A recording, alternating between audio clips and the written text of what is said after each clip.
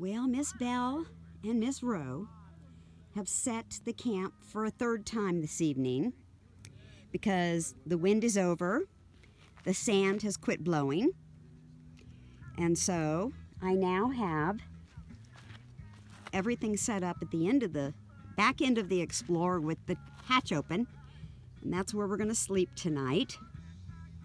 My little lanterns are going. Miss Belle's already on her pillow. I think she's ready for bed. I wore her out today with all this moving around.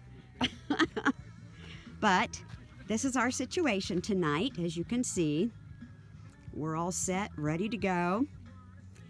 And of course, it's Friday night, and I've got neighbors now playing some music over here. I don't know if they're going to spend the night or not. But I'm just enjoying my little spot. Belle and I are just loving life right now. Have a wonderful weekend, everybody.